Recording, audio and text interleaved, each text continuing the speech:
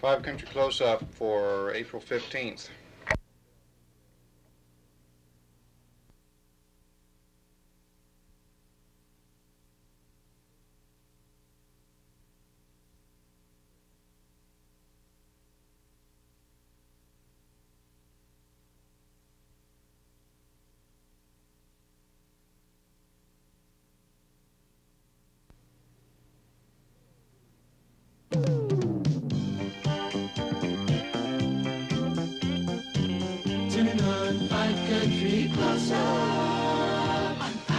Because what we found out so far is that it's related just to that apartment, and that there isn't anything that's been found so far that would have implications for the rest of the apartments, and we want to make sure that that's the case.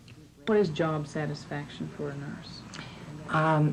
I guess I'd have to use one word, and that's recognition. And they get job satisfaction when they achieve recognition for what they do. And that recognition comes from the patient and his family, and it comes from her peers, and it comes from the physician. It's very important that this experiment work. It's very important that we convince the Iowa Supreme Court, which has the final say in this matter, that cameras really are a friend of the judiciary, and that they fit very well into the coverage, the news coverage of judicial proceedings. Good evening, I'm Bob Pyle. I'm Twyla Young. Tonight we're going to look at some of the changes taking place in the nursing profession. And we'll find out how cameras in the courtroom worked in the recent murder trial of Lane Scott Wolf. But first, a closer look at a near tragedy and some of its implications. Bob? Last month, an explosion and fire ripped through a student housing unit at Iowa State University, seriously injuring one person and destroying the building. What caused the explosion? Is the university responsible? And are the housing units indeed safe? These questions have been posed many times since the tragic incident, and tonight we attempt to give you some of the answers. To many students on the Iowa State campus, the housing here at Pammel Court is a dream. Even though it's not fancy, it's cheap and close to campus, and that's important. Laura, first off, what do you like or don't like about living here at Pammel? Well, I like the area. I like the rent most of all. I think they're nice once you get them fixed up. Oh, it's cheap. And, I don't know, it's kind of nice freedom, a little more freedom than the dorms. Well, it's very inexpensive, and it is close to campus. It's with walking distance. But for Pammel Court resident John Berg and Richard Robbins, that dream turned into a nightmare. On the afternoon of March 26, John Berg struck a match to light a cigarette. A split second later, that tiny flame of the match turned his one-bedroom apartment into an inferno. Authorities report a gas leak set off the fiery explosion, which hurtled Berg through the front door, leaving him sprawled on the front lawn in serious condition. The 23-year-old ISU student was rushed to Mary Greeley Hospital in Ames with first, second, and third-degree burns over 35% of his body. He still remains there in intensive care. 21-year-old Richard Robbins was the only other person in the fourplex at the time of the explosion. He told us that he got up to change a record when all hell broke loose. I'd been home about 2 hours, and I got up to change a record, and all of a sudden I turned around, the wall came in on me. I heard a loud explosion, and it blew me into the bedroom, and so I ran out of the apartment as fast as I could. Looking at this burned-out hulk of a building, a person has to wonder how anybody got out alive. But both Berg and Robbins did. And now both men, along with the rest of the people that lived here, are trying to pick up the pieces. Well, it was massive. I have a lot of stuff, and it would have taken a U-Haul to move it when I was going to move it in the first place, but I had to move it in less than 2 days. In the back of a Pinto, it took 4 or 5 trips, and it really wore me out. It really disrupted school and everything like that, you know, just a big inconvenience. While residents of the fourplex were making other living arrangements, fire officials in the university began the tedious task of trying to reconstruct the circumstances surrounding the mishap. It's difficult from the standpoint that in that particular incident we had a lot of structural damage. The walls are not in position, the ceiling is not there, and we have the roof that's sagging, and we have a lot of materials that are present that normally would not be. After weeks of investigation, Fire Chief Parks and authorities from the State Fire Marshal's office announced what they believed to be the cause of the explosion and fire. We found that a flex line that comes from the space heater and connects to the gas pipe within the unit had a loose connection. Even though Ames fire officials and the state fire marshal's office have completed their investigation, Park says there's still some unanswered questions. Like, how did the connector between the space heater and the gas line come loose in the first place? This uncertainty on the part of Chief Park's office has got the university housing authorities concerned.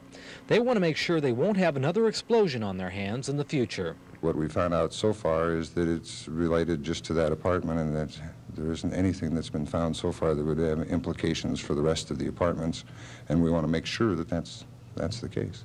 Pammel Court apartments aren't much to look at. They were constructed right after World War II to accommodate the masses of returning servicemen who wanted to go back to school.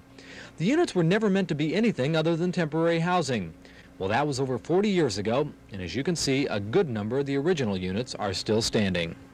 They are many years old now, and they were not new when we put them there. They're getting outdated. The city and university both feel that the incident that happened in Berg's apartment was unique to that unit, and that there's no threat of a gas explosion in any of the other Pammel residences. So because of this, there are no plans for a safety inspection of the other Pammel units. This has got some people who live there upset. I think maybe they should check the other units, though, and check and see if there's any leaks in those. Safer about the whole thing? Probably. I think they should. I think they should. I think it's their responsibility. Even if Pammel Court apartments were to be inspected, there is some question as to who would do it. When talking to the people who live in Pammel, a number of them felt it was the job of the Ames Fire Department to come in and make sure their units are safe. But not so. The city of Ames is not responsible for university housing. It was concluded, based upon decisions from this state and other states, that city ordinance could not be enforced against the state, and that the state housing law 413, having no specific reference to the housing of the state, probably does not apply to the state's housing. Chapter 413 of the State Code of Iowa says that all cities over the population of 15,000 people should conduct annual safety inspections of all multiple dwellings. Almost 10% of Ames' 40,000 population lives in university housing, and a good number of that 10% live in Pammel Court. Half of Pammel's units are duplexes, and the rest, which is about 45 buildings, are fourplexes. Fourplexes, under the state code, are considered multiple dwellings. So why no city inspections? The city codes that we're working with don't really apply to the university, or we're not in a position where we enforce them or could enforce them at the university. So no, I don't really have any, I'm happy that the university officials are responsible for it. Since the city has no jurisdiction over the inspection of university property, who is responsible for the inspection of Iowa State's apartment units? According to the university, that's the job of the ISU maintenance people. As to how often these people inspect, well, it could be as often as every quarter or as seldom as every 3 to 4 years. I do not think that the historic track record of the city of Ames's rental housing would have more inspections or better inspections than what we have. My feeling is, to date, the university's housing is inspected more often, and that they would tend to be in total better condition, would be safer than all rental housing in the city. Not pieces of it, but as a total. Since Chapter 413 of the state code doesn't apply to the state, lawmakers have made other provisions. Assistant State Fire Marshal Reynold Henches told us that his department is required under Chapter 100 of the state code to inspect school buildings, dormitories, and university apartments once every 2 years. But because of a shortage of budget and manpower, some of those buildings aren't inspected. Henches says the buildings that are usually not inspected are university apartments like Pammel. And according to Henches, his department inspects units like Pammel only upon request of the occupant. And as far as he knows, his department to this date hasn't received any inspection requests from Pammel residents. Even though biannual inspections of university-owned housing is the law, it seems the shortage of bucks is keeping the state from doing it. And because the state polices itself, who's going to come down on the state fire marshal's office for not inspecting university apartments?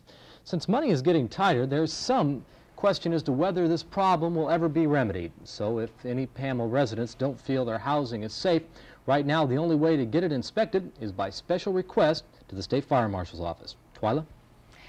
Bob, if you were to talk about to the personnel director of just about any hospital, that person is likely to tell you that there is a nurse shortage in this country. And if you talk to nurses, you'll probably hear a lot of reasons for that shortage. Nurses in a hospital, caring for patients. That's our traditional view of nurses. Nursing is an old profession, an established one, and we generally assume that nurses will be there when we need them. But the folks whose job it is to make sure of that are having more and more difficulty filling those positions. That's ironic in these days when so many workers are losing their jobs, but the nursing workforce is undergoing some important changes. Marilyn Molen of the University of Iowa College of Nursing says that nurses are better educated these days, both in the science of nursing and in the broader scope of human understanding. And, says Molen, the bureaucratic systems in many institutions fail to reward that increasing professionalism. She's not rewarded for the kinds of supportive measures that she's become accustomed to practicing in her educational program. The monetary reward system is no different for the baccalaureate-prepared nurse than it is for the AD or diploma-prepared nurse, in that the reward system is based on carrying out technical kinds of things rather than on the professional decision-making skills. Furthermore, the nurse is frequently exposed to rotating shifts and other kinds of environmental factors that are not very job satisfying. And I would say that that's a big reason for the nursing shortage. Iowa Lutheran Hospital in Des Moines is one of the hospitals that faces a chronic problem of filling nursing positions, particularly the night and weekend shifts. To combat the problem, Lutheran has developed a tuition reimbursement plan to lure graduates of the Grandview College nursing program. They've designed a refresher course and buddy system to attract nurses who have not worked for several years. Perhaps most dramatic, they're advertising with billboards all over town, all in an effort to provide the hospital with a full staff. At the same time, says Lutheran's Assistant Director of Nursing, Marcia Fox, the hospital wants to provide a measure of job satisfaction for its nurses. What is job satisfaction for a nurse? I guess I'd have to use one word, and that's recognition. And they get job satisfaction when they achieve recognition for what they do. And that recognition comes from the patient and his family, and it comes from her peers, and it comes from the physician. Part of that recognition comes from being allowed to participate in the decisions about a patient's welfare and treatment, a right that has greatly expanded in the last decade. There are in certain situations, they have standing orders from physicians to initiate certain treatments, medications in certain areas. The intensive care area is one. The emergency room gives a nurse some latitude to begin emergency care of a trauma patient. Most of the hospitals in the city have physicians, staff right in the emergency room, but the nurses know what they should do in certain instances and just initiate that while the physician is making an assessment and doing some other things. In obstetrics, I think the same thing is true, that they know what to do in the face of certain emergencies and they initiate that treatment. At present, in the eyes of an employing institution, a nurse is a nurse. That nurse may have a diploma from a hospital course, an associate degree from a community college, or a baccalaureate degree from a university. But although the work assignments may be similar, the training is different and the expectations of the graduates are often different. Molen says different nurses do different things, have different skills, and need recognition for their different kinds of contributions. Nursing has to reach the point as an organized group where it does recognize that there is both the need for good technicians and the need for professionals in the field. And we are now still at the point where we are trying to say that a nurse is a nurse is a nurse. And each nurse, regardless of her educational preparation, is very proud of her professional competence. And in believing that all people should be professional practitioners, we have, I think, a certain amount of guilt on the part of people who don't have a baccalaureate preparation, thinking that they're not going to be recognized as being good practitioners unless they are called professionals. And when we give nurses the feeling that they're not good enough just because they have a good technical preparation, I think we're doing ourselves a real disservice. So if I had a magic wand, I'd say let's make the separation in nursing very clear, and let's accept the nurse technicians for what they are, and let's accept the nurse professionals for what they are, and allow for both to practice in the field. Some nurses have made the distinction for themselves by moving out of the institutional setting and into what is coming to be known as expanded nursing. Many of these nurses work in community health clinics, like Joan Bishop, nursing coordinator for community health support systems in Ames. Bishop performs a whole range of functions from administration and education to client counseling and health screening. Although this clinic is supervised by the State Board of Health, it employs no physicians. Its primary goal is preventative health care. It provides referral to doctors in the case of actual illness. The nurses here spend their time helping families learn how to be healthy. Once a week, the agency holds its Well Child Clinic. On that day, children up to age 12 are seen by Jean Heft. Is he sleep good for you? Is he a good eater? Oh, yes. Now, are you working? Yes. Every day? Yeah. Oh, I'm a busy lady. Heft began her professional career as a registered nurse working a shift at the Charles City Hospital. She went on to become a doctor's office nurse, but she wanted to do more, so she went back to school and is now a pediatric nurse practitioner. It's not like hospital nursing. My job now is mainly, it's quite involved. We do everything for the children. As you see here at the clinic today, it involves, I do different aspects each time and do the complete physical exam, which most nursing wouldn't do. To you personally, what does it mean to be a nurse? Oh, it means a lot. I don't know. It means very much to me to be a nurse and to help. Most of the doctors are treating the illness. They're looking for the problem kid with the illness and what do I do in the medicine. They're into a different a scope, different field of dynamics. Here we're into more preventive, what can I do for the family and making it easier for them on growth and development things, just what's common and what isn't, what you can expect and what everybody goes through. Often people will ask a nurse who seeks additional skills and responsibility, why not just become a doctor? We asked each of these nurses that question, and the answer was essentially the same from each one of them. And I guess the nurse that goes into that role, whether it's a clinical specialist or a nurse practitioner, still sees the basis of what she does as nursing. She still sees the care aspect as important to her. But she has the ability to make certain assessments, to initiate certain emergency care for patients. She sees that as still basically nursing care for the patient. Bob, the people who train nurses say that nurses are going to have to take the bad along with the good. In return for more responsibility and independence, today's nurses are having to cope with a faster pace and increased stress as an everyday part of the job. Up next, a look inside a Polk County courtroom by the way of a fledgling experiment.